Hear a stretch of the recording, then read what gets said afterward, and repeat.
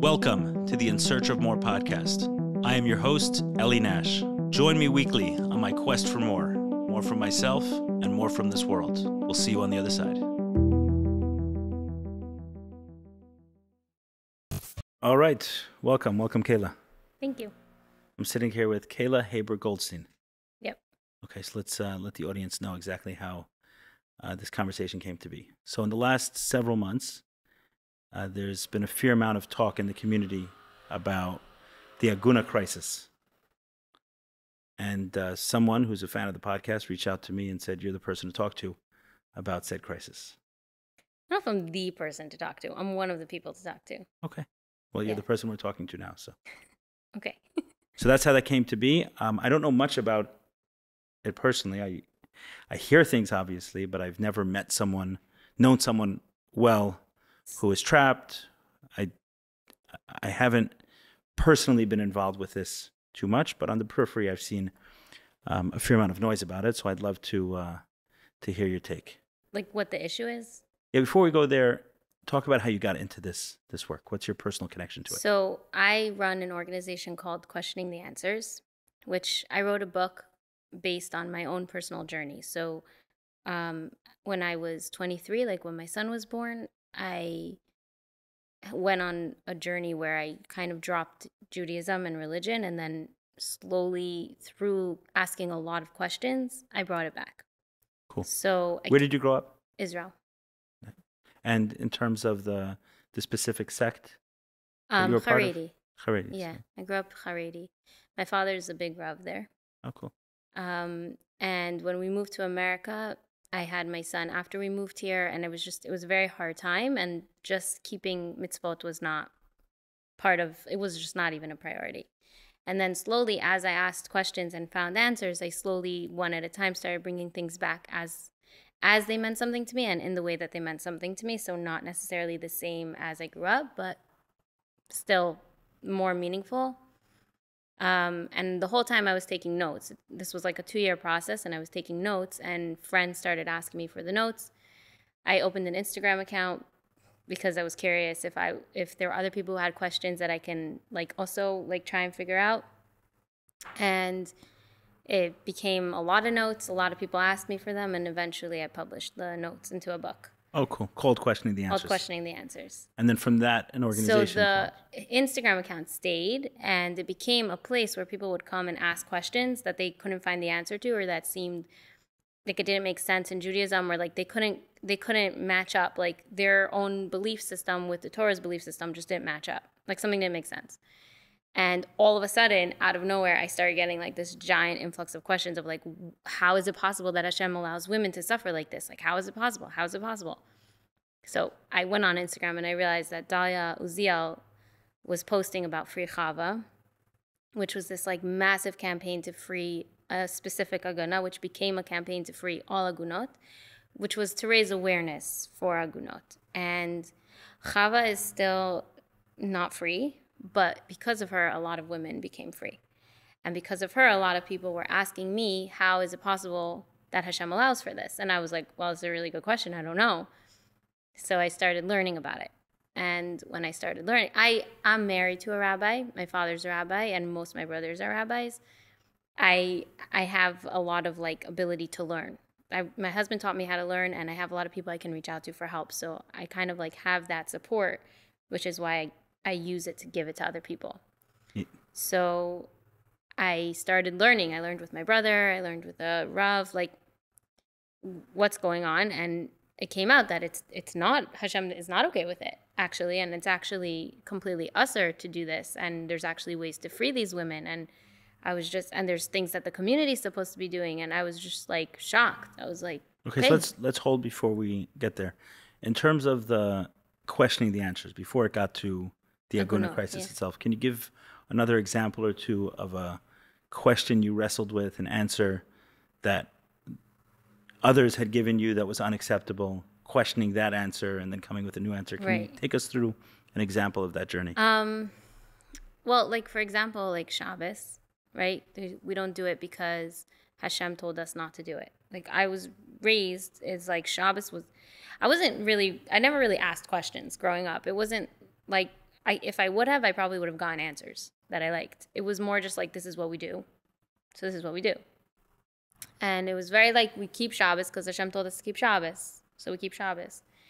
When it became really hard to keep Shabbos, because like I was with 2 tiny babies at home alone all day, I started looking into why should I keep Shabbos. And all of a sudden I learned all about like the organuz and the light that comes in, and how our job is to uncover the or in the world and to bring spirituality into the physical. And in order to do that, we have to know what spirituality looks like. So we get a sampling once a week.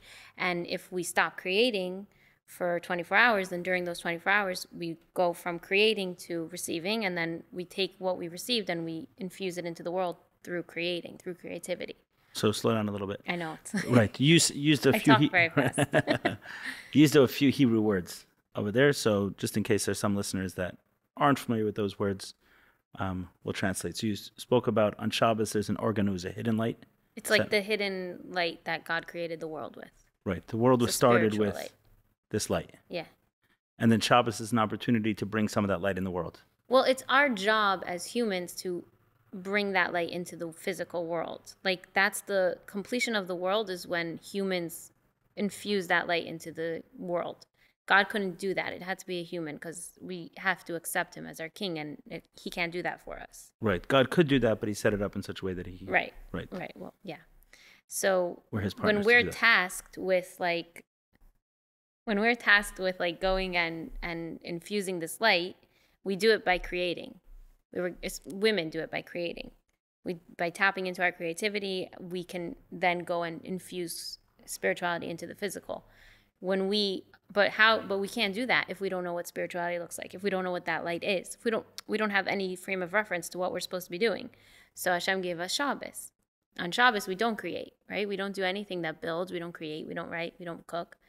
We receive the light. We just experience God. And then we have a sampling of that to take us through the week. And we infuse that into the world until it runs out. Then we have another Shabbos. I was never taught that as a kid. If I would have asked my dad, he probably would have told me, but I was never taught that. So what's the breakthrough there? Previously, I want to make sure that I'll repeat it back and you tell me if I captured your thoughts correctly. So previously, your reason for doing Shabbos was because God said so. And it may have well just been a completely arbitrary instruction. Just do this. Which became very burdensome. Exactly. At a certain point. Yeah. And at some point in time, you realize that, no, this is beneficial for myself, for my family, and for the world. Yeah, just mostly for myself. Like, I was like, oh, I want that light. Like, I want that. And the second I create, I kind of like shut off the faucet. So like, why would I want to do that? So it became like, I wanted to keep Shabbos. It wasn't a question anymore. And this idea... it's definitely like Chabad Judaism Chabad philosophy is filled with this concept of doing something simply because God said so. Yeah, a lot of people ask me that. I don't think we were meant to. I think there are very few things that we were meant to do just because God said so, and that's to prove our faith. But Hashem gave us the Torah. He gave us free choice. He gave us like the option to think. He gave us a cerebral mind. He gave us Chabad. Right. Chabad is Chachma Bina Das. It's the ability to think. That's the first 3 sefirot, the first 3 like attributes that God created the world with were intelligence. Right. I'll tell you my understanding of it. You tell me what you think. So there's 2 parts to it. One is, yes, we're doing something because God said so, which is true, but there's also this belief that it's good for us. Meaning there's 2 separate things. Sometimes we don't know God's ways. We don't know everything. Sure. So it wouldn't be possible to suggest, it wouldn't make a lot of sense to suggest that God gave us an instruction that was completely arbitrary. Like, it would have to make sense on some level. Right. And if you're like, pure enough, I'm sure that people keep Shabbos and they don't care why. They're like, Hashem told me to, I'm going to keep it. But for me, I needed a better reason. I wasn't at that level of faith. Right. I mean, there's a level at which that could be enough, meaning I trust God that this is good for me. It's enough for my sister. When my book came out, my sister was like, she was so troubled by my book. And we're really, really close. And she couldn't figure it out. She was like, I don't understand. We don't question. We just believe. We know that Hashem loves. I don't understand why you're asking these questions. Like, We definitely question. She couldn't wrap her head. She was like, I don't understand. Like, why can't you just believe that God wants what's best for you and do what he says? Why do you have to understand why God told you to do something? Just do it. We definitely question. That's our way. No, not everybody. Some people are on a No, level but the of Jewish simple faith. the Jewish way is 100% the question. That's what I think. Because the question there's two kinds of questions, meaning we can ask a question expecting there to be an answer, and then when that answer comes, then it strengthens what's there. And the kind of the rubber meets the road is while you're on the search, what do you do? Right? That's kind of, or maybe not while you're on the search, because there could be other factors that play into that, but it's, do you always need to understand? Meaning there's a limit to understanding. And you sound like my husband. What? You sound like my husband. He's always like, oh my gosh, just for once, just accept something. You don't have to question everything. It's my brain. I like to question everything. Other people don't. Like, I think it's a type. Well, it's good to I question everything also not in Judaism. So let's talk about, let's say, shatnez as an example, right? So shatnez is known, again, Chabad philosophy. We're taught over and over the Chabad that you're familiar with. Are you Chabad? I grew up Chabad. You're familiar with the three kinds of mitzvos? Like myself, God, and others? No, chukim, edim, mishpatim, or something like that. Okay. Right, so you're familiar with this? Okay, it's three types. I know chukim, but I didn't know the other one. Ironic. Okay, so I'll go in the reverse, though.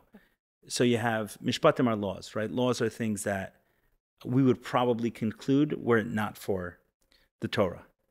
And things like don't kill, don't steal. Okay. Like, they make sense. More than make sense. We would conclude that. Like we would most likely, there's a concept in the Gemara that were it not for the Torah, we would learn a lot from animals about how to live. An example, we would learn modesty from a cat. We would learn, I don't know, maybe resourcefulness from a bird. Whatever it is. Whatever. Right? The concept is we would learn a lot about how to live from nature and from our minds, from what makes the most sense. We don't need to be taught that preserving life is a good thing for most of us. And then we could say, okay, how do we best preserve life? Well, if we don't kill each other, if we don't steal. So, like, we would have come to the same conclusion even if we didn't have the Torah. Yes, not 100%, meaning U.S. law is different than Torah law, but there's a lot of overlap. And even within U.S. law, you can have different states have laws and but still, nobody. Right, the concept that they exist. Right, the concept that they exist, like these laws. That's one level of it. Is there's laws. The second would be Edim, which would be, let's say, Passover. We keep Passover because we left Egypt, and so for 8 days we're going to do Passover. So it's like witnessing. So we would never know it, but as soon as it's told to us, then we say, okay, this is what we're going to do in commemoration of that. So it makes a lot of sense. Mm-hmm. And then you have the third category, which is chukim, which is there is no reason. Which is the only one I knew. Right. There's no reason given. Right. Okay. Right. That's why I said ironic that it's the only one you know. Doesn't make much sense. But okay. And the example that was always given to us, the two that like Chabad always heard about was paraduma, right? That it says when Mashiach comes, there's something like that. I guess an animal slaughtered. That's the red heifer, right? The red cow, and it has to be completely red. Why? We're not told the reason. And the second is shatnez. That was another one. Why not mix wool and linen? Mm-hmm.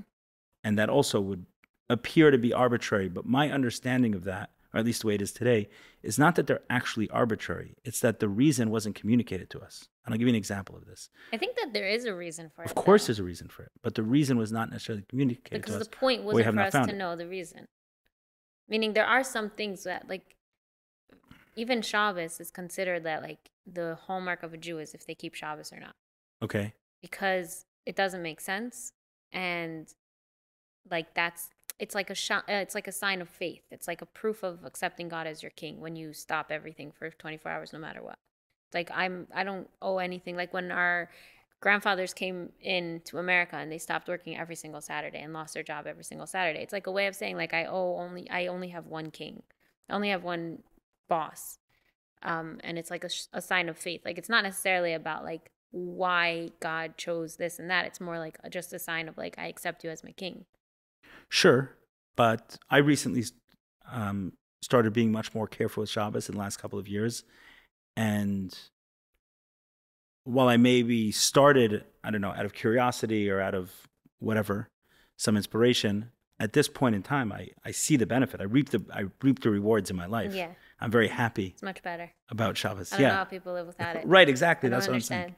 Right. So the benefit will be realized, meaning you and I are not doing it on simple faith anymore. Right, but shotness is not realized, you're saying. Like, there's no real reason. The way I was taught, and again, I keep referencing Chabad philosophy, is that although there's 3 categories, each category is meant to teach us something about the other category. Meaning, certainly chukim is meant to, that idea of we're doing something on simple faith becomes infused into things, even though we found a reason. Meaning there's many aspects of Shabbos that make sense to us. And then there's probably a level, and there are levels at which it's impacting us and impacting the world that we have to take on simple faith. Right. So doing it from the aspect of simple faith is the correct way to do it, even though this one, we have a lot of reasons to do it. That makes sense. I like that. That makes sense. Oh, good. I love Chabad. Chabad, I connect very much to Chabad. My Rebbetzin's Chabad. It's interesting how you affirmed it, though. You said it makes sense. It makes sense to me. No, meaning you went back to the brain, right? It makes sense. Right. Right. Yeah. When? That's true. I do that. Right. That's okay, true. good. So we... That's like how I got started. That was my book. And then we moved into like... But I want to go back to the debate between you and your sister a little bit. So she was saying that it's not... Uh-oh. What? She was saying that it's not the way to question, but it is. Like your Shabbos... now she agrees with me. Okay, right. Your Shabbos definitely... Mostly because her daughter read my book. I got it. And she bought in. Yeah, she has my kind of brain. But when you go through the process of questioning and answering, and then you resolve it in some way, it becomes strengthened. It's like a... Yeah, no. The way that I keep the Torah now is 1,000 times much stronger and better than the way that I kept it as a kid. I kept it as a kid because I had to, and I pushed every single limit, and it felt like a burden. I hated it. Right. I didn't connect to Hashem through it at all. I didn't connect to Hashem. And then now I feel like I have a relationship with him. I keep it for a good reason. It enhances my life. And when my kids are having a hard time, I have what to tell them. And I feel like hopefully be able to give them the opportunity to be from religious or whatever in a way that's actually meaningful to them, not in just because this is what we do. Right. Right. So maybe we should kind of encapsulate the thought like this is there's always a good reason. There's always a good reason. Go ahead. Say. My husband says it like this. He's like, if you are looking at a painting really, really close up and all you see is black, but you zoom out and you see that it's a beautiful painting and you zoom back in like a more colorful area or an area that speaks to you more, that's like what we're doing. We're born into a certain part of the painting, but we're allowed to zoom out and zoom back in into a part of the painting that is more meaningful to us. So even though the zooming out looks like maybe it's not a good thing and maybe you're walking away, maybe you should just have simple faith and all of that, you can come back to the simple faith at the end. But the journey is what's going to make you actually feel that connection and connect to the painting. Right, I agree with that. I like that. Know what the painting is otherwise. I like that analogy. That's what Chava did in Gan Eden when she ate from the fruit. She what? That she did it on purpose. She knew, but she said that the journey of going away and coming back would make our connection to Hashem so much stronger that it was worth it. She wanted her children to have that journey. You know who said that? Sounds like a Chabad concept. Rav Manis Friedman. Okay, yeah, it sounds like a Chabad concept. Chabad has a way of Chabad philosophy. Making everything beautiful. Everything's positive. Everything is positive. I know, I love it. Yeah. Sorry, I interrupted you. No, it's fine. So just to encapsulate the idea, at least from my perspective, is that there is a good reason to do it all, but sometimes we don't know that reason yet. Right. But we definitely are meant to believe that there is a good reason to do it, and it will bring good to us, to our families, and to the world. Right. My book has chapters. The first chapter is understanding the Creator. The second chapter is understanding the Torah. And only then it goes into understanding all the little details and the mitzvahs and everything. But first, before you do that, you have to first believe in God and you have to believe in the Torah. Otherwise, there's like a foundation you have to 100%. have there. Yeah. Yeah, for sure. Yeah, I think the search is, certainly here. We call this In Search of More, right? what is that search if not questioning and answering and debating? Yeah, for sure.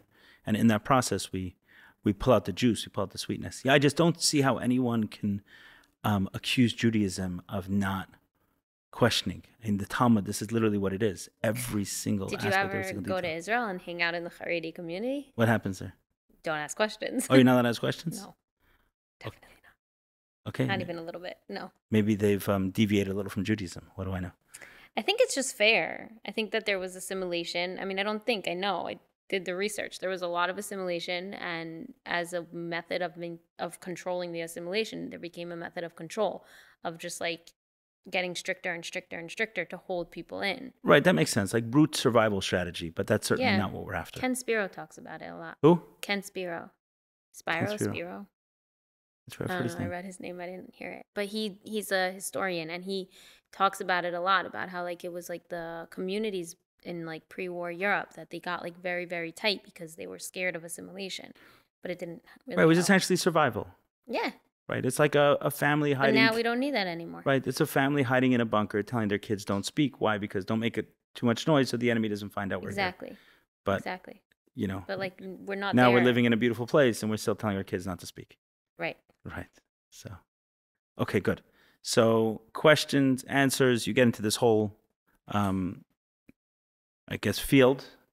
You put out an account. A lot of questions are coming your way. And then people are questioning, how does God allow Agunah? And that question is actually fairly strong because I guess the implication of the question is that it's not how does it's God God's allow laws. Yeah, it's not how does God allow Agunot. You can ask how does God allow, this Hamas terrorist attack. No, this is different. This is different. God's This laws. is like, how is the Torah giving space for this abuse? Like, how come these men are keeping the Torah and the Torah doesn't give her a way out? Right, that's what I'm saying. Meaning Right. it's not that Hashem allowed for it. It's more that Hashem almost created instructed it. Yeah.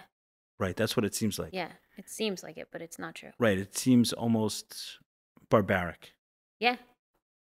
It seems pretty abusive. It seems like God doesn't care about women. Right. Not that the men are doing so well either, but yeah, I hear what you're saying. In this topic. Right. No, but it's not true at all. Okay, so what did you find in this? So I found, first of all, that the whole concept of like Kiddushin and, saying that having a chuppah, having a ksuba. Actually, let's go back one more time before we go back in. Okay. So to someone who doesn't understand this concept, right? Okay. At all, that Judaism marriages and divorces are slightly different. Can you explain the way it's practiced before we go into the laws and everything else? Explain the way it's practiced today. Well, the way that it's practiced today in religious circles, for the majority, obviously everybody. Mm-hmm. 2 Jews, 3 opinions. Yes. Yeah, exactly.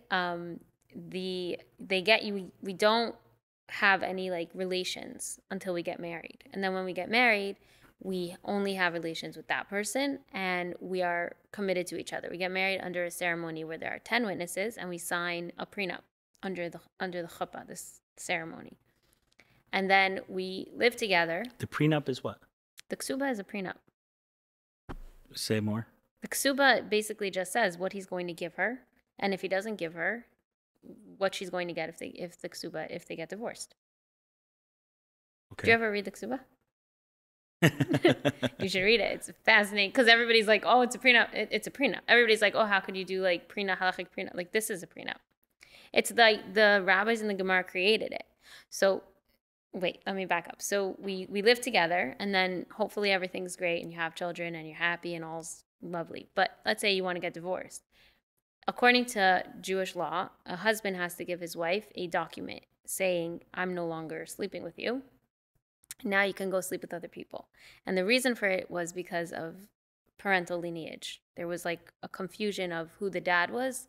So it became a reason to give this bill of divorce was so that she can now go be with other men. And if there's a pregnancy, we know it's not his because he signed a paper that he's no longer sleeping with her. That's how it started. That's what it is.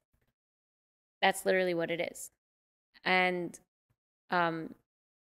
eventually, what happened is that people, originally there was no marriage. They were just raping women and discarding them. This was before the Torah, like back. What do they call it? The Stone Age? The Stone Age, or whatever. The cavemen? Okay. Yeah. And then God's like, and then once a woman was raped, she was like used goods. She was like damaged goods. So the Torah came along and said, you can't do that. You have to provide for her. If you're going to sleep with her, you have to give her food. You have to give her shelter. You have to give her clothes. You have to provide for her. You can't just like leave her. So men were coming and saying like, okay, I'm going to provide for you. I'll give you all those things, sleeping with her and then leaving, not doing anything they promised. So the rabbis came along and created something called a chuppah, and they had a ceremony where he had to promise her these things in front of 10 witnesses, in front of 2 witnesses and 10 people, so that everybody would know, like, no, you promised this to her and you have to fulfill that promise.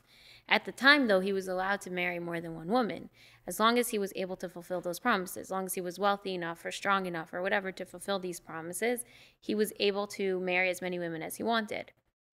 But then what happened was that men were getting married, saying that they'll provide for these women, and maybe they were providing for them, but they were leaving, and the woman would be stuck. So then they said, okay, you have to sign that you're not married to her anymore, and you have to like let her go find another man. So then along came the get. So now men are like, basically it's like, you're saying this is all rabbinic. All rabbinic. You could read it in the Gemara, the Torah, the Gemara. You could read it in history. So this, what keeps on repeating itself is that there's like women that for some reason, it's a whole other topic, Hashem created that, like, second-class citizens in how the world was created, like originally, right? Like if you go back to medieval times, women were not treated well. So like if you go all the way back, this is how Hashem, whatever. It's a whole other conversation of why that happened. But constantly the rabbis are trying to even the playing field. Like our leaders and our sages were constantly trying to help even the playing field, and constantly the men were like finding a way around it, because men that's their Yetzer Hara. That's like, this is the area where their Yetzer Hara is the strongest. So they were like constantly trying to work around sexuality is. Yeah. Okay. And not being monogamous and not providing for their woman the way they should be providing for their woman. This is all like, obviously, I'm sure there were a lot of amazing men. This is like a problem that was happening for some people. So then what happened is that there was the exile, and we got dispersed, and the Sanhedrin got, this council of rabbis who made all these laws got disbanded, and we couldn't evolve. We couldn't create any more laws. And while we can do it a little bit, we have the Shulchan Aruch, we have the Mishnah Berurah, we have Rav Moshe Feinstein, it's not on the same level. So we got stuck there. And now we have a situation where there's a woman who wants to get divorced, and she can get divorced, but she can't remarry unless she has this bill from her, this document from her husband saying that I'm no longer sleeping with you. And a lot of men nowadays are using that either as a method of domestic abuse, just because they want to cause her pain, or because they want her to come back, or because they want money or custody of the children, or something that they're using it as a bargaining chip, like a bargaining tool. Yeah. And the Gemara, this was an issue already back then, and the Gemara gave solutions of ways to annul marriages, of ways to give the get on his behalf, of ways to force the get. We don't do any of those things. So those have kind of fallen out of vogue for whatever reason. Those fell out of vogue through history, and the one that stayed was that if we have permission and there's enough reason to force a man to give a get, we can force him to give it. But there's no real way that we like kind of give her the divorce, give her the permission to go get remarried without him. And this term, Agunah, is something that kind of has been borrowed. It's been given to these women, but it's not the original. The original was when a man was lost at war or at sea. He was lost, and we didn't know where he was. And we don't know if he's coming back. We didn't know if he was coming back, so she couldn't remarry. Don't know if he's alive or dead. Like in this like limbo. Nowadays, like we don't really have that issue. It's 2023. We know where everyone is. Unfortunately, and we really know everything about everyone. So nowadays it's kind of been transferred to this case of a woman who is neither here nor there, because she's not married, she's not living with him, they're not married in any way, but she can't get remarried because he won't give her this like permission, so to speak. That's the issue. But I understand. So your thought process, let me make sure I understand it, is that let's say the concept of get was originally developed in order to protect women.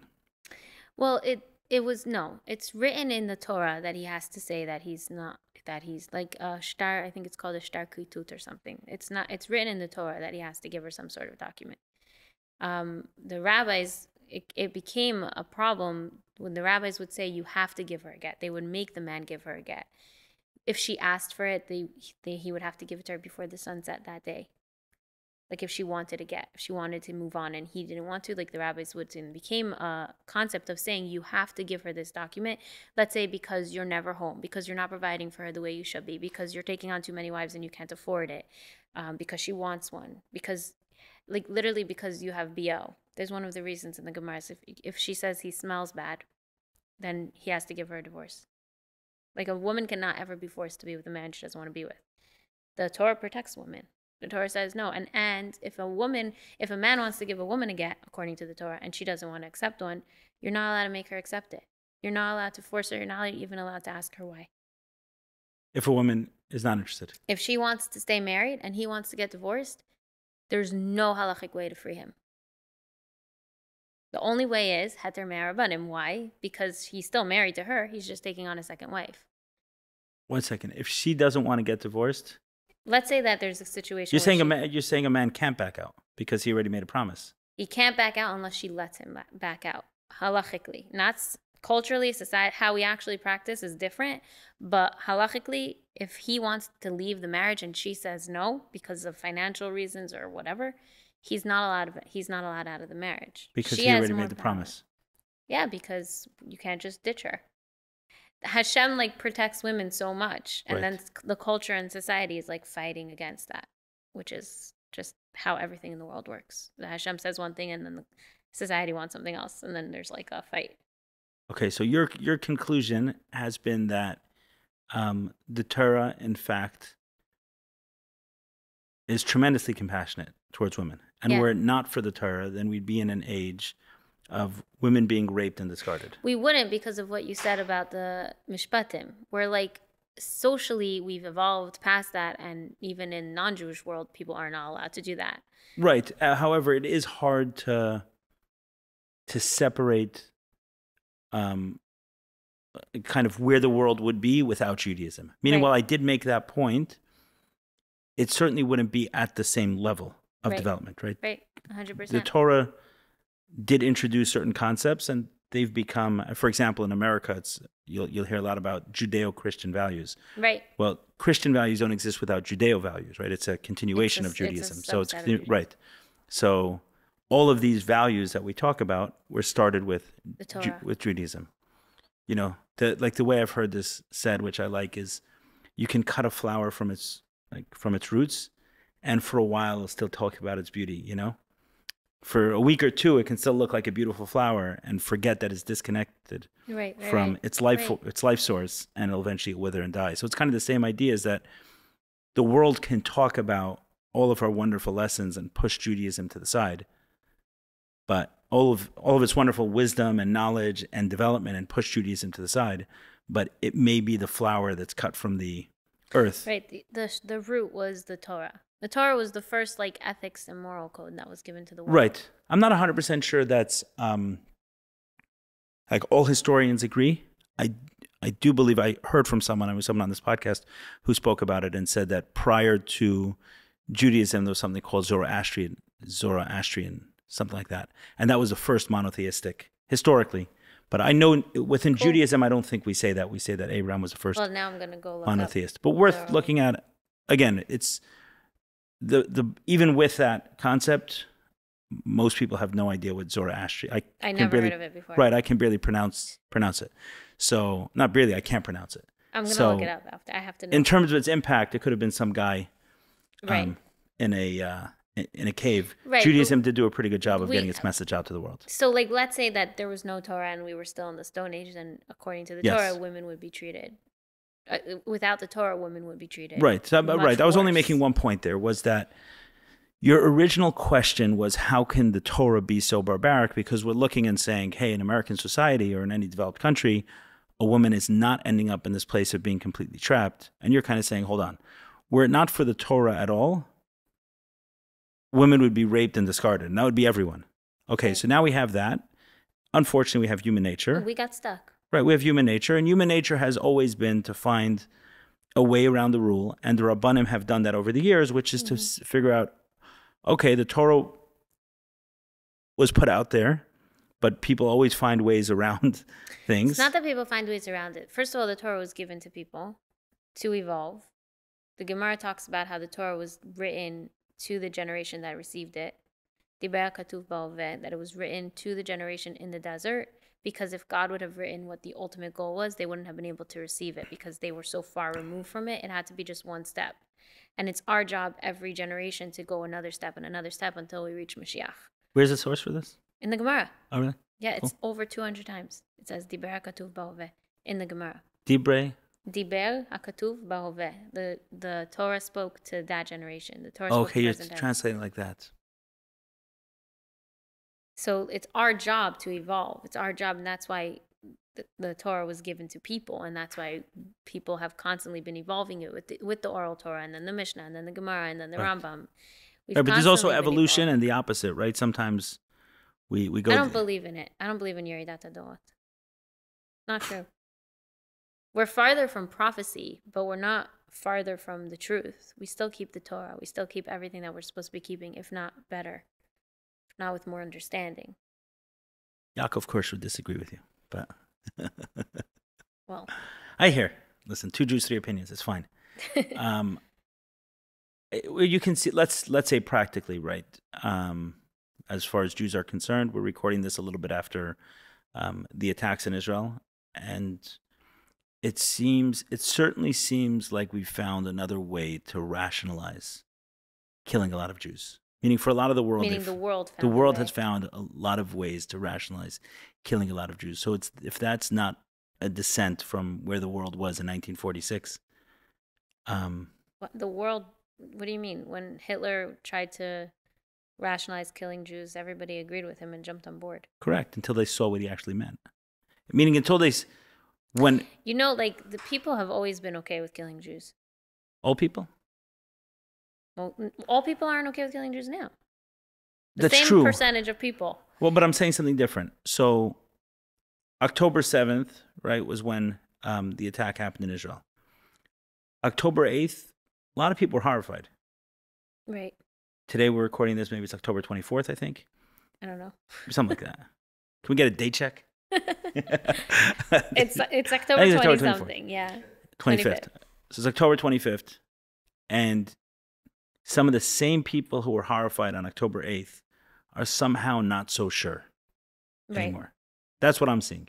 That's somehow not so sure. That's what I meant by, as one example of Yeridat Hadorot, right? That sometimes that over time we can evolve and we can go in the opposite direction. You can see someone you meet them 2 years later and they're doing better than they were, and you meet them 2 years later, or someone else meet them 2 years later doing worse than they were. Yeah, I certainly think we can. So maybe that's what free choice is. Just not like it's not like a general thing. Like maybe there's some people who are going closer, and there's some people who are going further away, and it's not a general thing. It's more of a personal thing. Like we have a choice which one we're going to be. Yeah, 100%. That's what I'm saying. The concept of free choice, that we'd have to say that it can be going in either direction. Definitely. Okay, but I hear that the Torah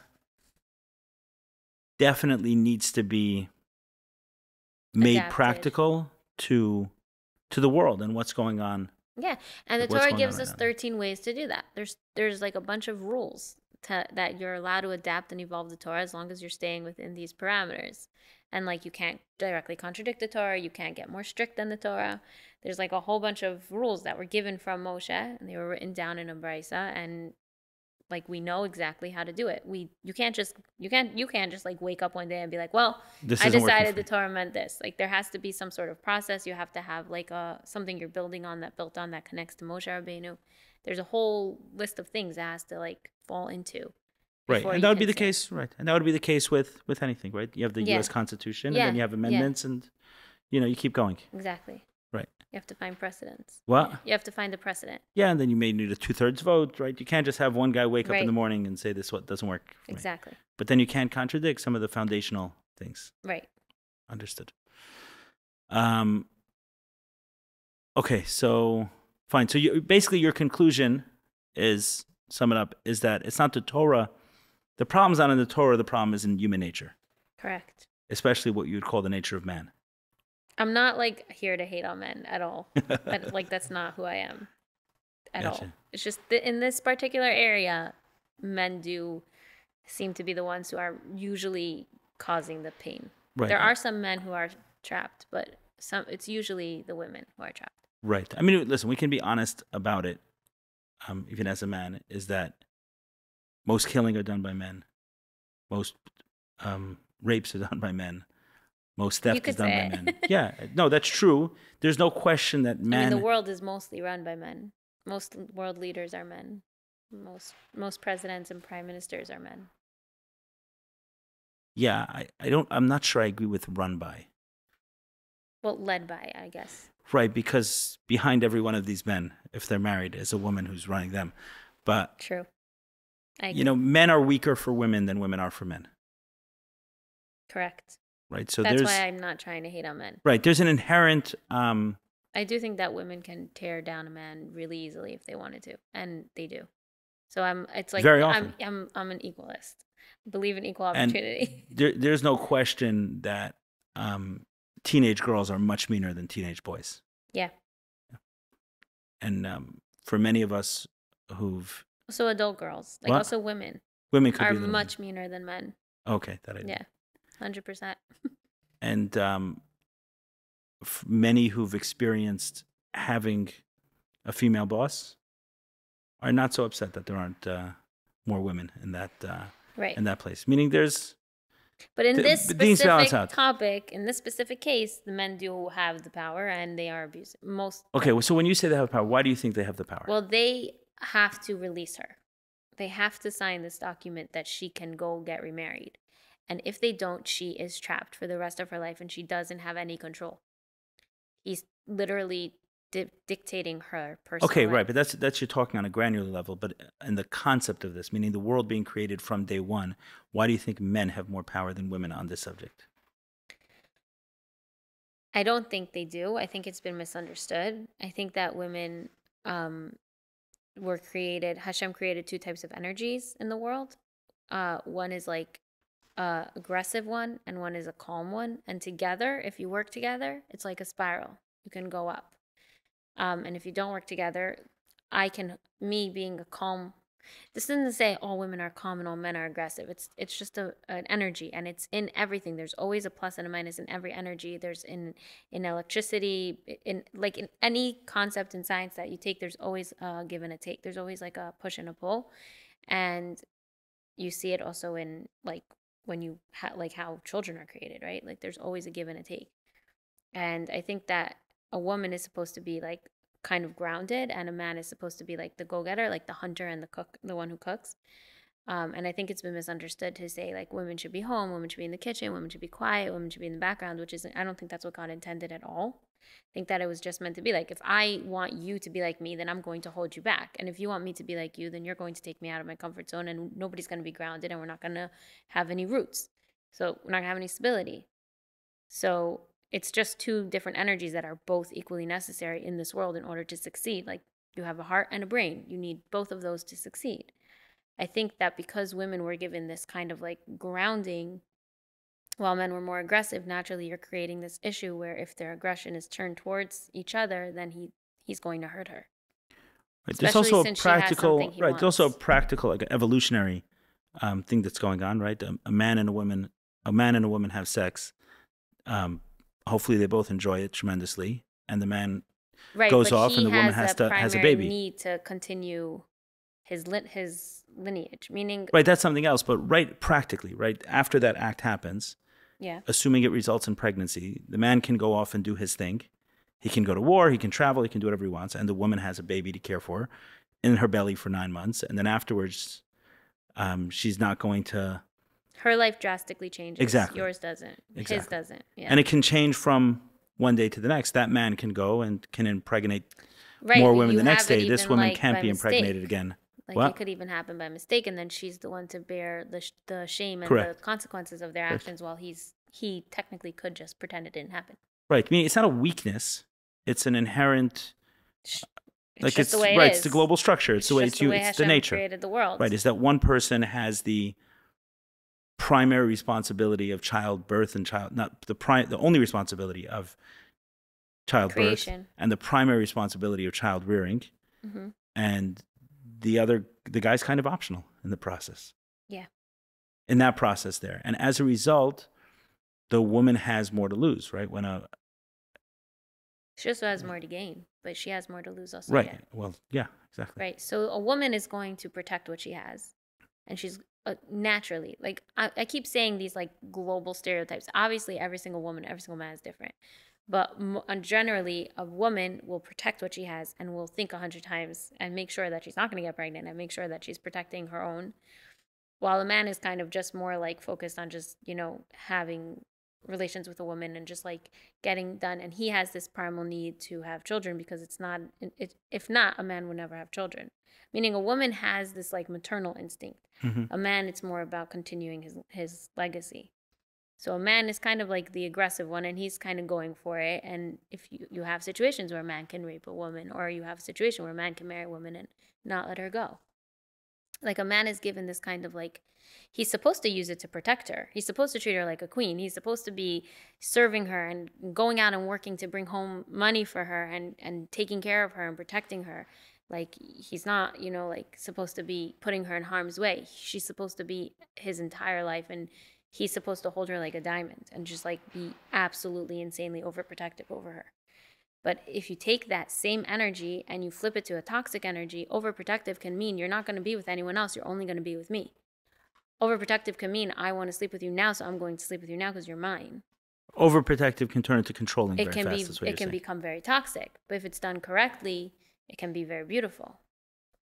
Like, I don't know. I got not to get personal, but like I'm saying, like for me, I work because I want to work. My husband works because he has to. Because he has to work. He has to work because it's his job to provide for us. While my husband's great, he helps at home and he takes care of the kids and he's amazing, but it's my job. At the end of the day, if I have something going on and he has something going on and one of our kids are sick, I'm going to cancel, not him, because my job is to take care of the kids. And for us, that works. That because we respect each other, because he doesn't treat me like he owns me or like I'm his maid or like I'm his housekeeper. He treats me like he wants to protect me. And in turn, I want to do things for him. Right. When it's done beautifully, it could be beautiful when it's done right. But it could also be turned into something really bad.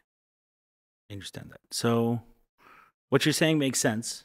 However, you're referencing a lot of sources and tradition and history. So without going into every single one and asking you to point to the exact support, because it wouldn't be appropriate, is there a rabbi that's an Orthodox rabbi, because that's what we're talking about, right? I mean, we're talking about orthodoxy here because a lot of these issues have probably been settled in other factions of Judaism. Yeah, this is mostly an Orthodox issue. I mean, it is an Orthodox issue. No, it's an Orthodox issue. So is there an Orthodox rabbi respected amongst Orthodoxy who agrees pretty much, not every single thing you said, but agrees with your position? Is there one you can speak to? Yeah, every rabbi I've spoken to agrees with me that this is what marriage was supposed to be. Okay, and like, okay, I could just give my father because like he's the first one I think of. Like perfect. He probably agrees. Hey, Rabbi Yaakov Haber. Meaning, what I'm saying is not. I'm not making it up. It's like this is what Hashem wanted, right? Like the Lubavitcher Rebbe even speaks about it. He said about how it's a man's duty to take care of his wife. It's not meant to be that, she should just go out and go crazy and work so hard, and he should be like chilling. It's his job to take care of her. Okay, I mean that's fine. It's pretty. And therefore what? Therefore No, what you're saying is like this. What you're saying is that what's going on where men are not giving their wife who wants a divorce, right? Yeah. A Jewish divorce, is contrary to Judaism. That's what you're saying. And you reference a specific law that says that if a woman requests a divorce, that before the sun sets on that day, we don't hold like that anymore. But that's what it says. But it says that in the Gemara. Yeah. Okay, so what's happening, according to you, is a complete departure from Judaism. It's a perversion. It's a perversion. I don't know if it's departure, but it's a perversion of what we were supposed to do. And it happened because we don't have anybody who's like really, we don't have a Sanhedrin. We don't have one leader. We don't have anybody who's really able to like take care of the whole Jewish community. We don't have like this like Right. centralization of Judaism anymore. So what are you suggesting as the solution? Because I mean, the fact of the matter is, I mean, growing up, I heard many times about the concept of if a man doesn't want to give his wife a divorce, you force him until he wants it. Yeah. Right. And up to and including beating him up physically. Mm-hmm. Okay. So we don't live in an environment where we can do that, right? Someone can be in prison for theft. No, but you can force a man for something else. Like meaning like you can get him fired. You can, so there's two solutions and it's twofold. It has to happen at the same time. One is society based and one is leadership based. So the leaders have By to leadership, stand you up. mean rabbinical leadership? Yeah. The leaders our rabbis have to stand up. They have to take control. They have to, care about their congregants and their female congregants, and they have to do what they have to do. The society also has to get up, because what happened is that society has absolutely no idea what it means when someone's a get refuser, what a sirav means, what a cher means, most of the time, if you have a situation where there's a man who's refusing a get, if you mention it to somebody who can actually do something about it, I don't want to get involved, it's not my business, I don't know the full story, I need context. And it's like, no, you don't need context, because we have a system and we have Judaism and we have halachot, and your job is to do what the Beis Din says. So in your opinion, context never matters for something like this? No, context always matters, but it's not the average person's job to find the context. It's the Beis Din's job to find the context. If the Beis Din, which is a rabbinic court of law, if they to say he needs to give her a get, and we are proclaiming that he is a get refuser and he has a sirav against him, and nobody is allowed to talk to him, count him for a minyan, do business with him, have him for Shabbos meals or anything, and then that goes out to the community, and the community goes, I don't know, I have to think about it, I have to get context, I have to look into it, then he's going to live absolutely scot-free, have everything he wants, and she's still stuck. And there's no way for the Beis Din to enforce the law. However, Rabbi Yehoram Ullman, who's the Av Beis Din in Australia, he's in his community in Sydney, it's such a tight-knit community that when he puts out a demand that, look, we put pictures everywhere, this man, you cannot speak to him, you cannot say good Shabbos, you cannot, and within 2 weeks, the woman is released, because they can't live like that. But when you live in a society where everybody is all of a sudden expert and nobody wants to get involved, and we had a story where there was one person who we needed to pressure her. She was a relative of the guy, and she runs daycares, and it was don't send to her daycare. And I was speaking to a cousin of mine who sends there, and I was like, how can you send to her daycare? And she was like, well, I don't know, it's my business. I don't care. It's not my problem. It's not my business. Why am I getting involved in someone else's business? It's because it's your job, because that's the way the Jewish nation is structured, that we care about each other, we take care of each other.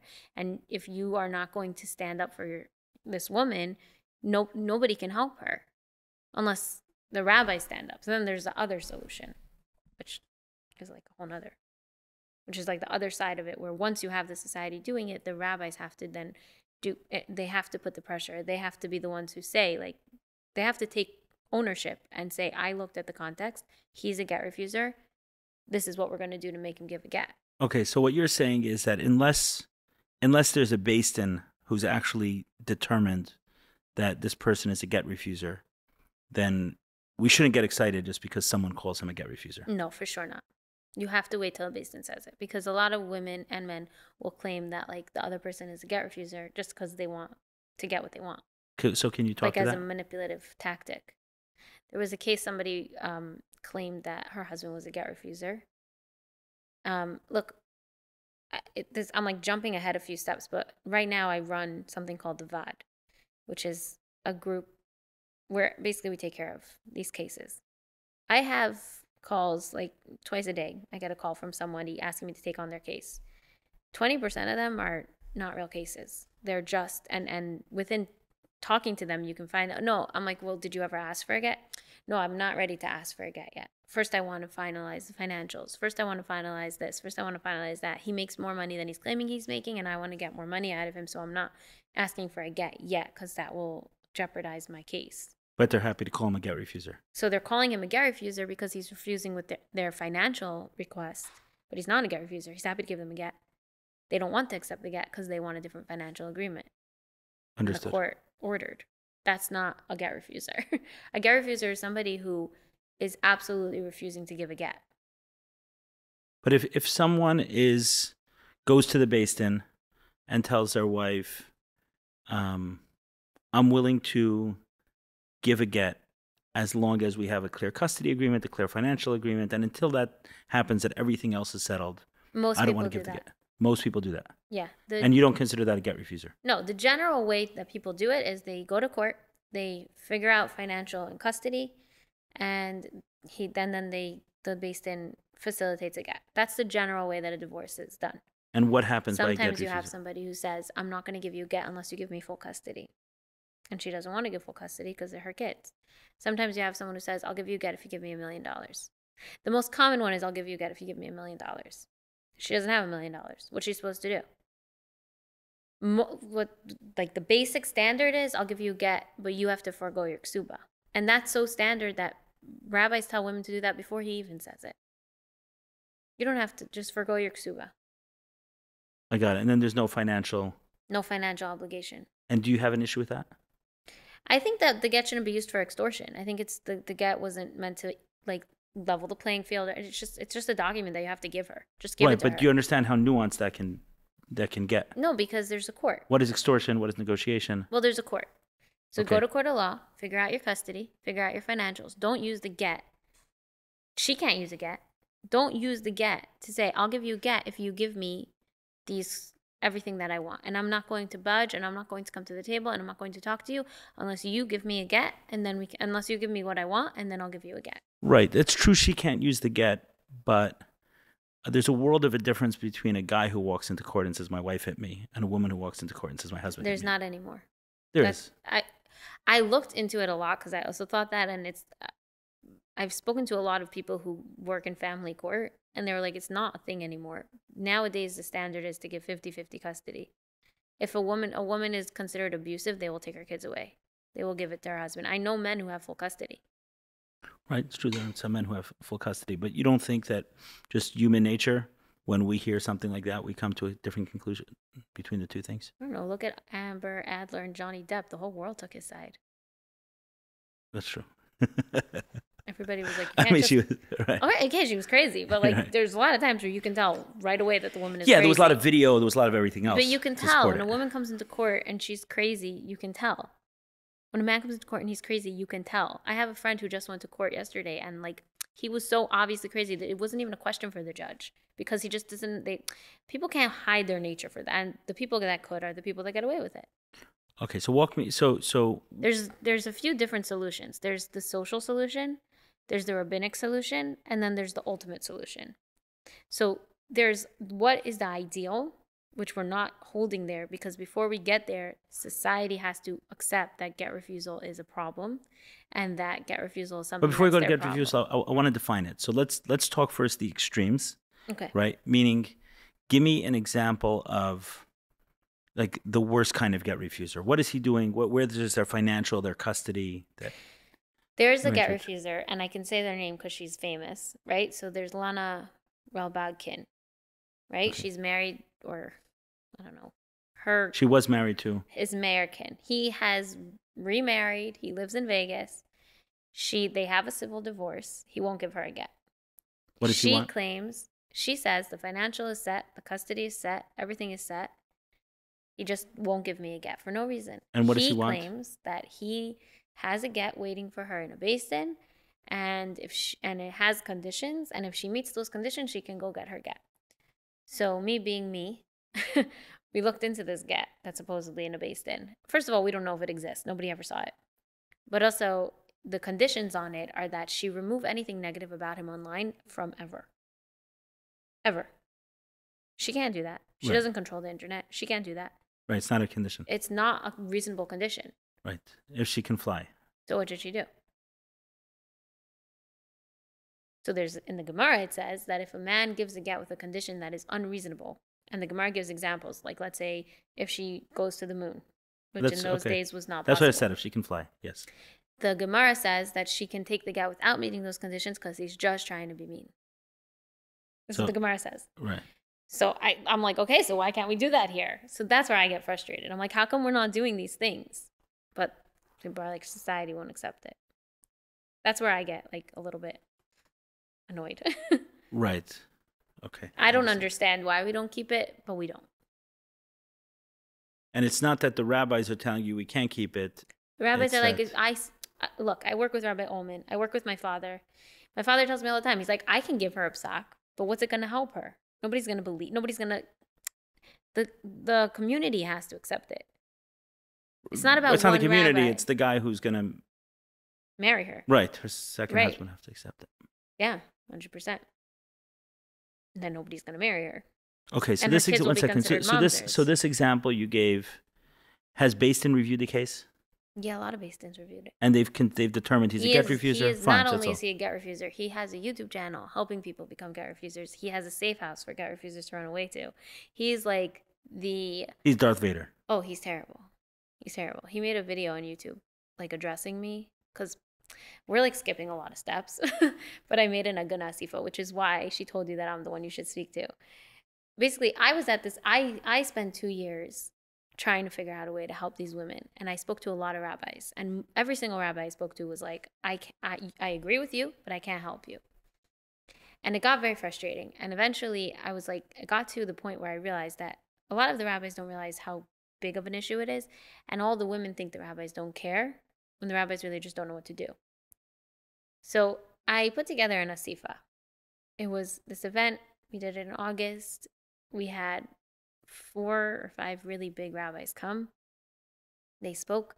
We filled the room up with women who are suffering, and we live streamed it. I think right now it's at like 18,000 views.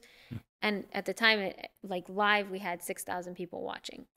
And these rabbis got up and spoke. And my father was there, Rav Weinberger was there, Rav Ullman was there, and Rav Zev Leff, and Rav Zintorsky. And they got up and spoke, and they discussed. And I gave them each a topic, so it kind of built on each other. And they discussed what the issue is, why we have this issue, and how we could possibly solve it. Now, the one who was speaking about how we could possibly solve it is Rabbi Ullman, and he helps a lot of women get their get. He told me he's the one from Sydney. You said. He's from Sydney. Yeah, I've seen his name around. Okay. Well, because he opened the VAD.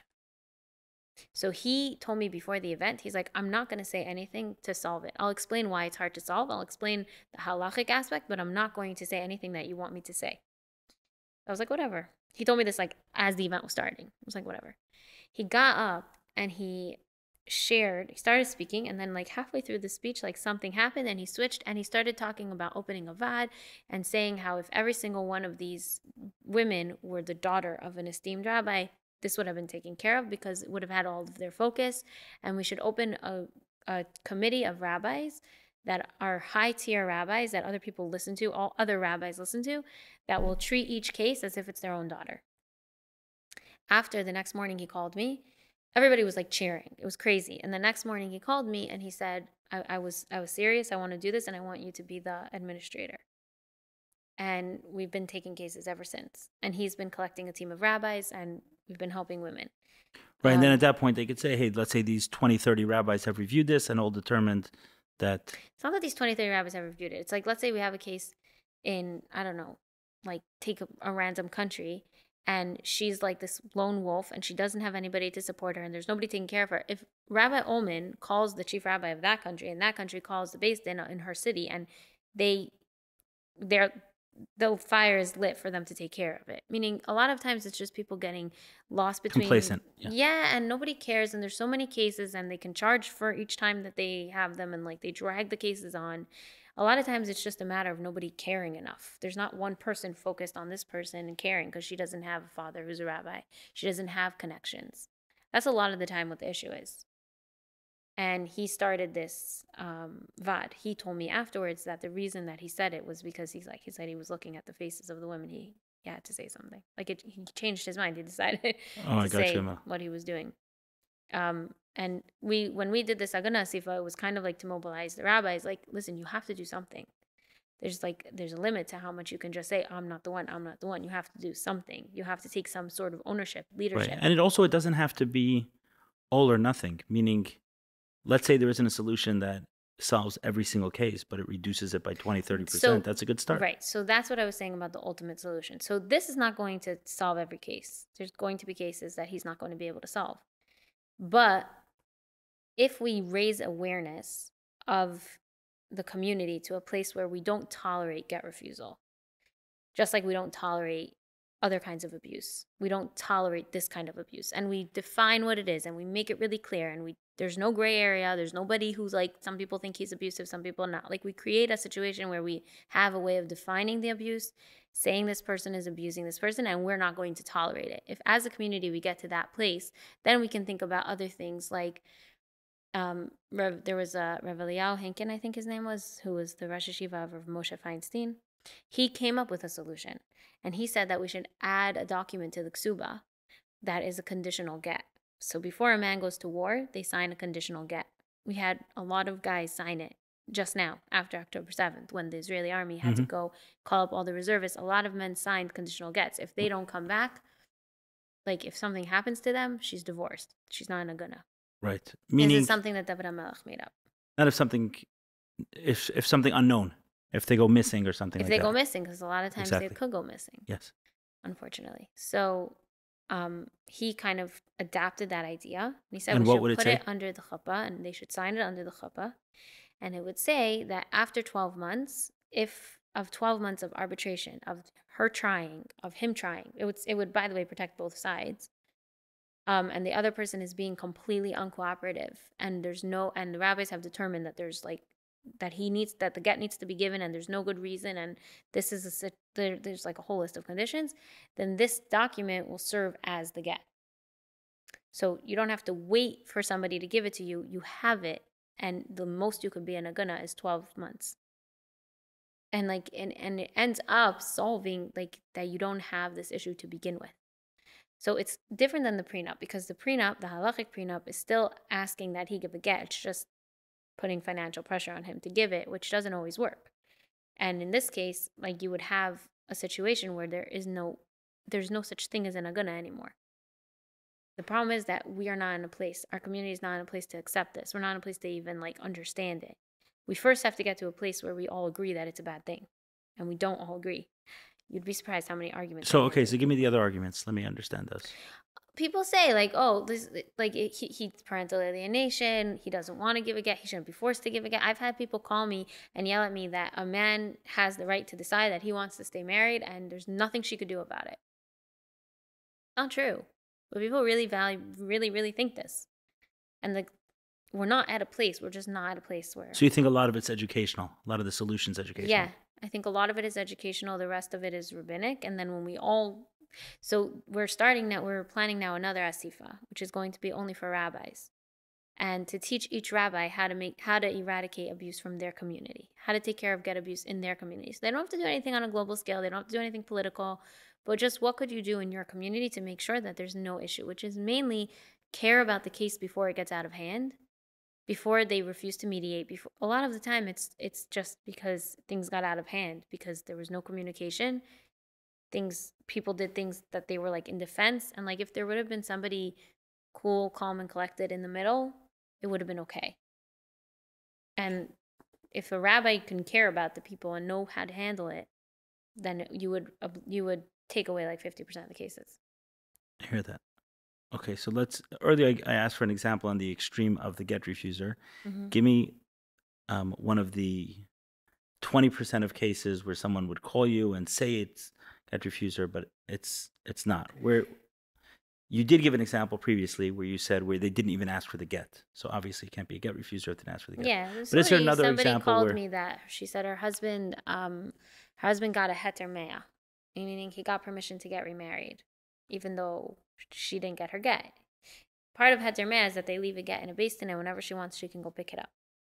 And she was very upset. She felt like the heter mea is for Rabbi Meir Balanes for the not getting married to two women. Yeah, that you can't marry two women. Right. So meaning 1,000 or so years ago. 1,000 years ago. Yeah, he made a decree that you can't marry more than one woman because of like all of the reasons that he had, and this is kind of saying, oh, you can go against that and you can marry two women, so you're still married to her, but you can marry another woman. Oh, so he claimed he got a heter mea, but I mean, he didn't show anything. No, he did. Oh, he got a heter mea, and she was very angry that he got a heter mea. She felt like it wasn't fair. Got it. I'm like, how long are you divorced? 10 years. Where are the kids? They're all grown up and married. What's the problem? He pays me alimony, and I think he should pay me more. And what's the issue? She wants him to pay hundreds of thousands in alimony a year. And he doesn't. And the court doesn't think he should. And nobody thinks he should because he... So just to be clear, a man cannot give a get unless the woman receives it. I mean, it's got to be both. It's got to be both. The difference is that a man has an out. A man can do heter mea. A woman can't. Got it. But if a man wants to get divorced... And if she doesn't want to get divorced, they can't get divorced. Oh, I didn't know this. Right. I'm telling you, it's education. I'm telling you. So it's got to, both sides got to agree to kind of annul this contract. Yeah. We both agreed. What do you mean? If I sign a You don't get contract to give me with 6 you, kids. we both have to be let out of the contract. Right. You don't get to give me 6 kids, 20 years older, and now say, and then like leave. I have and to agree to that. And a lot of these people are like, let's say like in Chava's case, right? Like, okay, I don't know. I shouldn't talk about specific cases. I'm not talking about Chava's case. But let's say you have a case where like the guy is left. He doesn't pay child support. He doesn't see his kids. He doesn't have anything to do with the family. He just up and left and won't give her a get because he just doesn't want it. Just doesn't feel like he should. What is she supposed to do? She's a single mom. She has to support her kids. So you're saying the woman can be a get refuser. Both can be a get refuser. In this case, the woman is the get refuser. Right, but in this case, where the woman said, I want more money, he was able to get He just went and got remarried. Right. It didn't really affect his life. He's fine. Right. It didn't affect, I mean, he had to go through a few hurdles, but he was able to get through it. He had to pay money to do a heter mea. I'm saying it was work, but we don't want to roll our eyes about it because some people, all they had to do was go to you. To get their get? Yeah, exactly. And you made them crazy. You made everyone crazy. You brought the awareness. I'm sure you helped certain people get a get, right? Yeah, but I'm only doing this for like 2 years. No, I understand that. But what I'm saying is we don't want to roll our eyes at the other case. A guy shouldn't have to go through that. No, it's different. Either. Why? It's very different. Because when a guy calls up and says, I want a heter mea, he knows that in a month, he's going to be free to get remarried. It's so easy to get 100 rabbis on the line? Literally, all you have to do is pay. It's incredibly easy. How much do you have to pay? It's $18,000. It's a lot of money. Sometimes it's $40,000. It's a lot of money. Depends how strict you want it to be. It is a lot of money, but you have a way out. A woman can call me. I can try my best, but I can never promise. I don't know. There's some women who are never going to get their get. If a guy said to There's a woman who just died. If a guy said to a woman, I'll give you the get if you give me 40 grand. Would you call him a get refuser? No, I would call that extortion. But if she has the 40 grand, then gives it to him. But like you have people who say, I want 500,000, and then she gives it to him, and then he still doesn't give the Well, it can't be about the amount of money. That's not really what you're saying. But that she gives him the money and he still says no. Or she finds the money and he says, no, never mind, I want more money. Right. I just don't feel like you're acknowledging that a woman can be a get refuser. I just don't feel a woman could be a get refuser. But a man is, I'm not even going to say it. I'm going to quote Rabbi Ullman because he said this in front of thousands of people. Go ahead. There's no case of a man who was an agun for 10 years. Got it. Okay. You have cases of women who are agunot for 18 years, 20 years, 25 years, 30 years. You don't have a case of a guy who's an agun for more than 3 years. Because at the end of the day, they can get married to a second wife. Got it. Okay, so not that it's not a problem at all, but it'd be crazy for us to be talking about that when we have real problems on the other side. No, I feel bad for them. It's not great. It's a horrible feeling, especially if they want to end on good terms. So that, and there's also guys who suffer from parental alienation. There's guys who the woman claims sexual abuse or physical abuse to the children, and they can't see their kids, and they're court-ordered away from their kids. Women do crazy things. I'm not saying women aren't crazy, but I'm talking about halachically. Halachically, he has an out, and she doesn't have an out. Got it. So part of the way this conversation came about was because there was a podcast going around with Mislabeled and Adina Flappish Girl. Mm-hmm. Right after, I guess it was right after this Asifa. Or right around the time. It was around the same time, yeah. Yeah, around the same time. And on there, I mean, Adina, I don't know if what she said was her opinion. Like, I kind of felt watching the interviews, you know, and I like the Mislabeled guys. I think they're cool in a lot of ways. But they're funny, they're entertaining, you know, respect for them.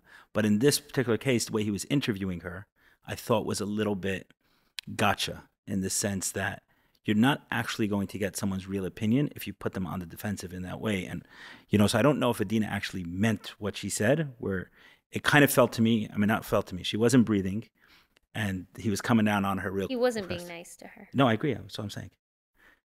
All I said was, you got a little tense about it. All I said was, I don't like hate them. the guys. I get that. I'm saying I don't hate the guys. I happen to disagree. I like them.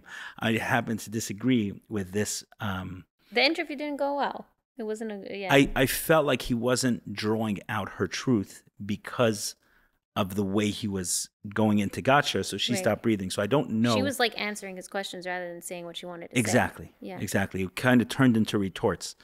And so I don't know if this was her position, but one of the things she did say was that there's never a case where a man should be able to use the get in any negotiation whatsoever under any circumstances. You're clearly not saying the same thing. I am saying the same thing. You're saying within the basin, if he wanted to say something. That's not using the get as negotiation, though. That's the process of divorce. A process of divorce is that you figure out financial, you figure out custody, you give a get. Yeah, that was his exact question on the podcast. Meaning he asked, he's like, what about parental alienation? What about if he's trying to get custody? What about all of those things? She's like, no, it can't even be introduced. And you're saying, no, but introduce it within the basin and have that as part of the conversation. So you have a process. You don't need to reinvent the wheel every time. There's a process. Follow the process. There's a process. You figure out financials, you figure out custody, and then you give a get.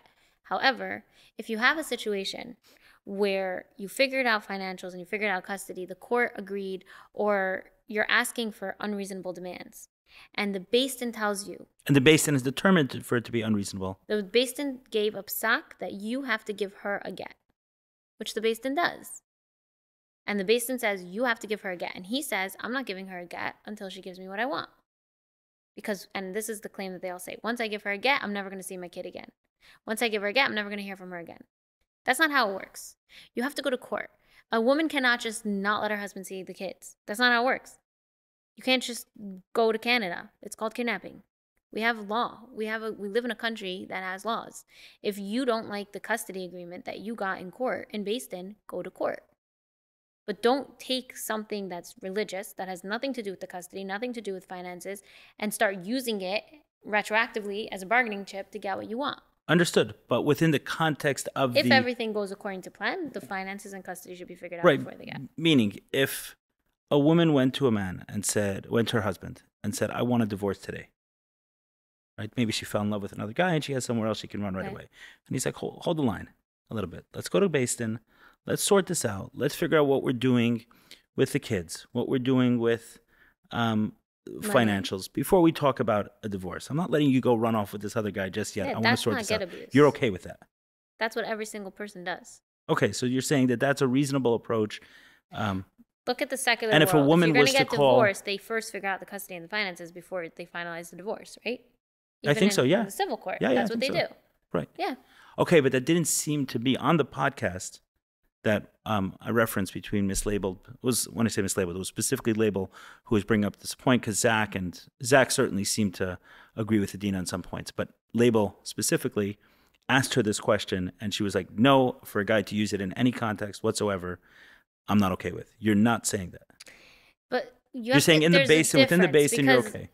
If you go and do the process of divorce, he's not using it as a bargaining chip. It's just you do the process. First you do A, then you do B, then you do C. He's not saying, I'm not going to give you a get until we figure out finances and custody. He's just saying, let's figure out finances and custody. Well, my understanding of her... One second. When you're using it as a bargaining chip, you're saying, we figured out finances, but I don't want to pay you that much. So I'm not going to give you a get until you agree to my financial. You're using it. You're using the get to get what you want. No, meaning you've gone to a third party, you've gone to a court, and they've came to a termination, and now you're trying to use that as additional leverage. I agree with that. That's inappropriate. That's abuse. Yes, you've gone through a process. You submit it to yourself. Is not abuse. That's just the due process of divorce. By the way, a lot of women are frustrated with it. A lot of women have called me and been like, I don't care that we didn't finalize the financial and the custody. I want to move on, and it's taking a long time, and I want to move on. And like, I get them, I understand them, but that's not how it works. Right, you have to first finalize your divorce. And if he's being cooperative and it's just that things take time, like it's been a few months, like it sucks, but like give it a little bit of time. Don't like women are also terrified to be agunot. Like women have straight up Women call me before they even tell their husband they want a divorce. They're so scared that they're going to be trapped. And they come out already on the defense and already fighting. And a lot of times that pushes the man to the defense. And then there's like this like whole lack of communication that could have been solved. And we work with mediators. And your advice to those women are what? Go to mediation. Calm down. Don't, just because other men did it doesn't mean that your husband's going to do it. And right. Most men give the divorce. Most of these work out. Majority of men give a get. Right. The fact of the matter is that even with what you're saying, that the community doesn't jump on board and doesn't give support, it doesn't look good for someone to be called a get refuser. No matter what the situation is, okay, the details don't really matter. You've kind of been branded a little bit of a rapist. I mean, just the way we're getting there. We're not there yet, but we're getting there. Certainly but over the last. I think that's a good thing. What? I think that's a good thing. So, like anything else, right? It's a good thing, and it's a tool that shouldn't be misused. Meaning, the fact that a guy can be imprisoned for rape is great. The fact that a guy can be socially ostracized for rape is great. But the fact that someone can just be accused by someone else without anything ever happening for rape, that's something we got to deal with as well. That's not great. So, 100%. It seems to me, based on this conversation with you, that some of that does happen, where sometimes a guy is branded very quickly as a get refuser when it's not the case. It happens, but it's very much the minority. Like the majority of cases. Well, those men aren't calling you. No, but their wives are. No, the wife who's the wife who's a get refuser because they think they want me. Oh, I got it. They want me to help them. They say I want my get, but I also want this. I'm like, okay, well, he's offering you a get. It's different. Right. It's a different level of priority, right? Agunahs is a real issue. Women being held hostage by men simply because they want to. I'm telling you, I can tell you right now, 13 women that I'm right now dealing with whose husbands have no logical, normal reason to not give a get except that they are just insane. Literally. There's no other reason. Okay. And you're dealing with crazy people who do crazy things. But there is a real problem of women crying me too, of women, there is a problem of that, of women doing it, but that's a different problem. It shouldn't be, it's not there, they can both exist at the same time. This one doesn't cancel out that one. 100%. I'm just trying to lay out But what they were doing to her and what a lot of people do is they try to squash down the Agunah movement by saying, but what about parental alienation? But there are both, and they both exist, and they're both horrible. I'm not going to solve parental alienation now. Maybe I'll solve that next. But right now, I'm trying to work on this problem. Right. Don't take you off of that. Don't take away from it. I mean, the point you made that was very compelling is that even within, we're not asking for something that's beyond the U.S. civil system at this point, right? We're not challenging the whole civil system. Within the civil system, someone can't get a divorce in 30 minutes. Right. There is a process that we go through. And we're saying we've gone through all that process. All that has been done and everything else. And you want the last thing to be hanging out, which is this get. The man has an out in that process and the woman has no out. And what you'd like to do is even the playing field a little bit so that the woman has an out for. Yeah, basically. Okay. If a woman wants to get divorced, she should be allowed to get divorced. Right. I think there's no problem with it. Right. Yeah, it makes a lot of sense. She shouldn't have to wait for him to give her permission to leave. Okay, so I will say one thing though that this was totally not even so related, but it was bothering me. One of the women asked me. It was very, very hard for her to. There was an Agunah who passed away. She was older. She passed away. She never got her divorce, and she passed away still chained to this man. And one of the girls who I work with messaged me, and she was like, if I die and I'm still married to him, am I going to have to spend eternity with him? Is my soul still connected to his soul? And she was bugging, really bugging. She's like, this man is a terrible man. I do not want to be associated with him in the world to come. And I called my father, and my father knows Kabbalah, and he's big Talmud Chacham. So I called him and I was like, okay, what's the deal? And he said, no. Once you're separated, once you're no longer doing things that married couples do, you're not living together, you're not sleeping together, you're not eating meals together, there's no relationship. You're divorced, your soul is divorced from his soul. You've moved on. Your soul's divorced. The get is literally permission to be with another man. It's just saying, I'm no longer with you, and any child you have from here on out is not mine. That's literally what the get is. And he was like, it's just a document. And it's just she can be divorced without ability to remarry. And right now she's in the middle. She doesn't have the ability to remarry yet, but she's completely separated from him because they're not doing, he's not fulfilling his ksuba, right? He's not doing the 3 things in the ksuba. Which is just like something that like always like, I don't It's know, an interesting it question. calms me down a little bit because I'm like, okay, at least like their neshamas are not like enmeshed and like, ugh. I don't know. Right. I hear the question. I hear the answer. I don't want this question to come out the wrong way, so hear the full thing before you respond. But you had mentioned that one of the challenges is that a woman could be afraid that they're going to end up in Agunah. And if they do, and because they're so worried about it, they may from the outset create some sort of, put the guy in the defensive from day one and actually create the reality. Yeah. Do you feel like you might be feeding into that in some way? Meaning as part of the publicity of the Agunah crisis, right, which has a lot of its benefits, do you feel like there may be also, there's a risk attached to that, that you're also creating anxiety amongst women that this may get there? No. Why not? Because the anxiety exists. You Every think- single woman is aware of the fact that when she gets married, she's basically signing her life away to this man and hoping that he treats her well. What I do think, though, is a risk is that men are going to get ideas. Because I've asked people for money when I was raising money for the Asifa, and I've had to educate people about what an Agunah is. And then I've had those same people turn around and give advice to men, which was don't give a get until you have everything you want. I've seen situations where men were like, oh, wait, I could do this. And then all of a sudden they became get refusers because they realized what they're able to do. Ooh. Yeah. So I am worried about that. Worried about That sits on my heart. But I'm not worried that I'm creating anxiety because every single woman has this anxiety. Right. What you're saying is that kind of from day one, a woman is going into a marriage and Listen, she's taking a bigger I'm happily risk. married, but it definitely was I definitely The have fact- thought about it. Right. The fact of the matter is that whether you like your husband, respect him, or anything else, the fact is that there's a risk attached to it. That's the fact. And he doesn't 100%. carry that same risk. He does not. Carries other risks. He doesn't carry that risk. He carries other risks, but he doesn't carry that one. Right. Of course, he carries other ones. I Hey, mean, nobody financially- is living in this world without any worries or anxieties. No. Financially, men carry a Yeah, especially if they're coming from money and they're scared that she's going to take them for it. Yeah, 100%. men carry much larger risk than the woman does in a lot of ways. But Right. not in a soul level. This is like a soul level. Right. This No, is it doesn't. like It doesn't change anything. It doesn't change anything. Meaning, it has to be sorted out. It's that, and I understand what you're saying. What you're saying is that it's a very uneven setup. Right. Two parties have to agree to divorce. Yeah. One guy has According an to the out. Torah. According to the Torah, two parties have to agree to divorce. Mm-hmm. One person has an out, And one person doesn't. and that out is not super convenient. Right. So, in some sense, it's good. Right. That it's not super convenient.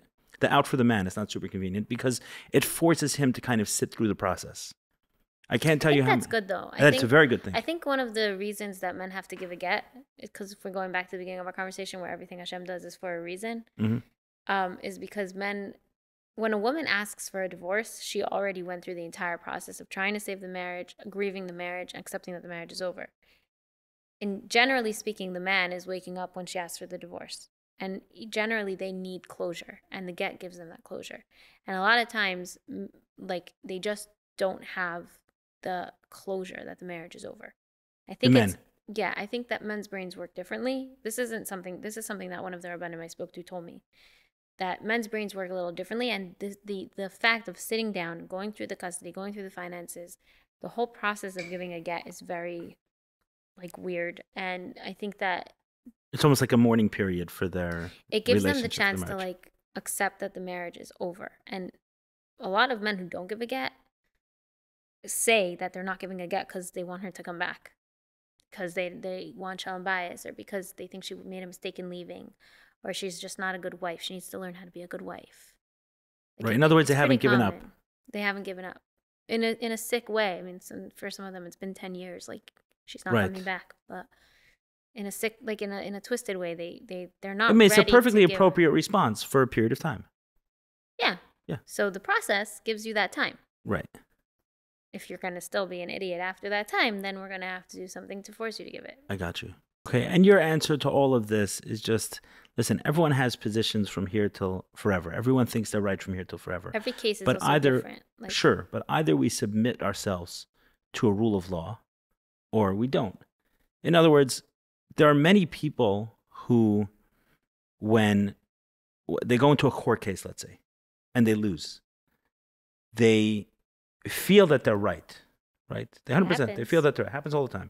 They feel that they're right. But nevertheless, there will be a higher voice that comes out and says, while I do in my heart believe I'm right, I also recognize that a greater good than my individual case is the societal good of having a rule of law that everyone follows to, because if it just devolved into what someone thinks is right, we have anarchy and chaos and destruction.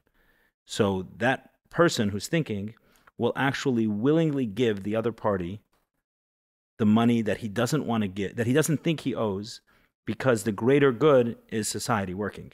That's what you're saying. My father once lost a case in Basin. There was like I think it was a question. I was a little girl, so I don't fully remember, but there was a question about like a book he wrote and who was the owner. Mm-hmm.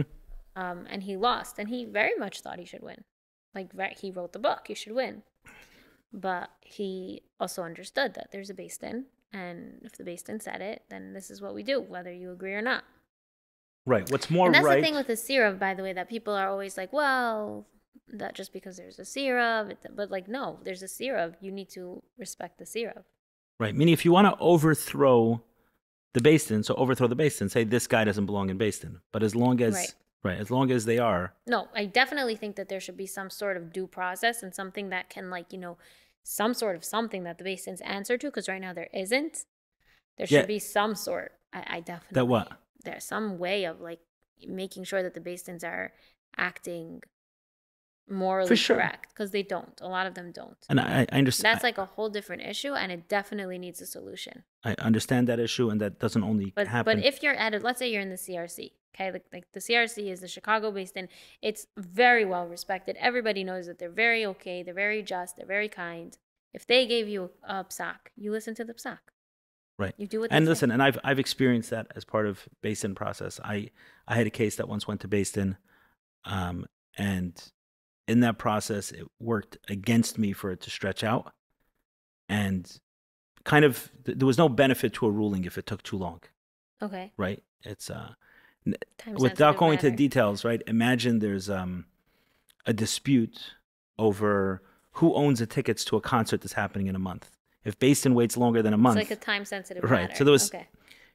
And if one party is holding that today, those tickets, like, and let's say I believe these concert tickets belong to me, and I bring this guy to Basin, and I tell Basin that they belong to me, I would like these concert tickets. If they rule in 2 months, then that guy has the tickets, he's going to the concert, right? Right. So meaning you can't actually do the case justice if it's not fleshed out in the short term. In order to actually give the example, I'd have to share some personal details, which I have no interest in this case because it involves someone else. But over there, I was frustrated with that. And I kept saying to the Basin, like, you have to rule. Like, we've given you all the information. I'm not getting answers, not getting responses. No one's returning my calls. No one's returning to my emails. And as time passes, it works against me. You're basically ruling against me without ever finding a ruling. And it took months and months and months to eventually get a ruling. And I was disappointed. And I saw that. I didn't think that was professional at all to just not even get a response. So a lot of women have this problem that, like, they call a Basin, and even just to send, in order to do a Sirav, you have to first come. There's 3 azmanos. They have to make a psak. Then there has to be 3. There's such a long process. And if they wait 6 months between each step, which a lot of them do, then you can end up being in Agunah for 5 years just because of the process. Right. That is a much, much, much larger issue. Which is a whole different issue. But it's an issue. Right. It needs to be solved. Yeah, that's a much, much larger issue around Basins, which involve much more than Agunahs. And it's the sense I've always got when dealing with any Basin whatsoever, any Basin across the board, is that they're doing me some sort of favor by taking the case. Yeah. That's yeah, literally. That's what Rabbi Ullman is basically trying to do, is like kind of like go up a step above and like just from the top down solve the cases instead of waiting for each individual Basin to do the right thing. because a lot of the women fall through the cracks. Right. So he's like trying to. My father wants to. He was telling me, he's like, we need a Sanhedrin. Like Mashiach can't come if we don't have a Sanhedrin, because the Sanhedrin has to nominate Mashiach. So we can't have Mashiach without Sanhedrin. Right. It's a problem. Even earlier when I said that, we can overthrow the Beis Din, what I meant was not the concept of Beis Din, like a specific Beis Din. But some people feel they've done that. Like I know where I grew up in Crown Heights, there were certain half of Crown Heights agreed, okay, this guy's considered a Rav. The other half of Crown Heights thought a Rav was more worthless than anyone else, right? So they would have not respected at all a ruling from and that's another from that. issue. So that's another issue. Because you can have a Beis Din that issues a Sirav, and then you could have another Beis Din that says that Beis Din can't issue a Sirav, and then you end up in this like weird like fight between Beis Dins that meanwhile the woman's still stuck. Right. Do you understand what I mean when I say we live in dark times? Meaning that in certain ways there's not supposed to evolved, be Beis Dins devolved. now. I'm not supposed to have Beis Dins. There's not supposed to be Beis Dins without a Sanhedrin, like officially. So what should we have? We're not supposed to have it, but we have it because to function we have to have it. But they're not the same type of Beis Dins. Right. They don't have that authority. They don't have the. They don't have authority. the same authority. No. Right. Right. Okay. I mean, so you explained why it's complex. It's Certainly. so complex. Yeah. And every case is so complex. Every case is so different and has such a different history and different things they tried, and it's a complex issue. Right.